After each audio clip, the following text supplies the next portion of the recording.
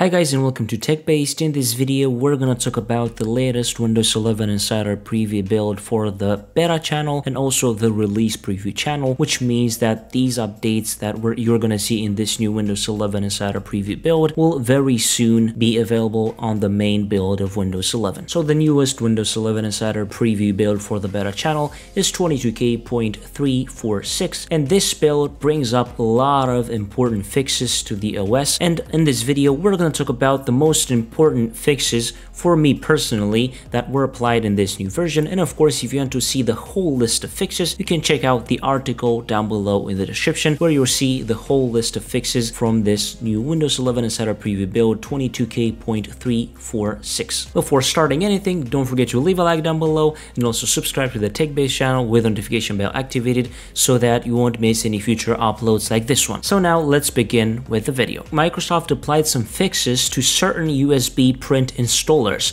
So for example, they fixed an issue that affects USB print devices that support Internet Printing Protocol (IPP) over USB.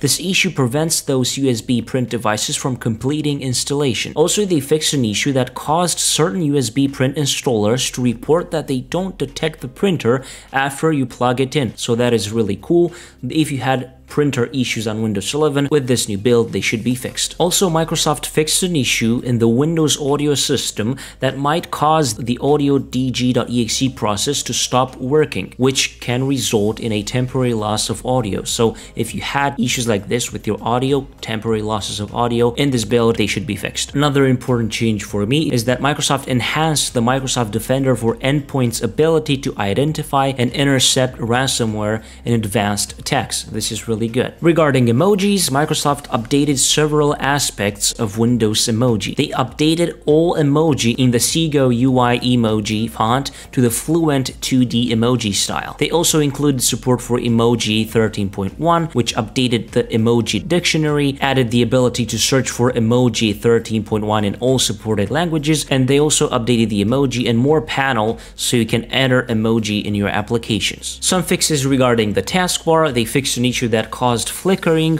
when you hovered over icons on the taskbar. This issue occurred if you've applied a high contrast theme.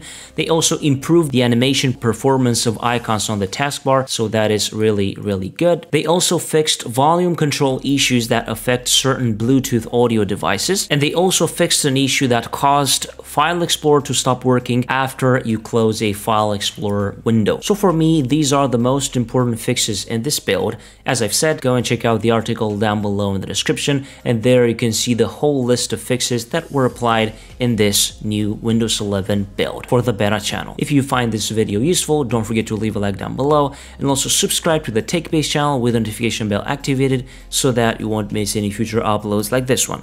I was Emmanuel from TechBased. Until next time, have a nice day.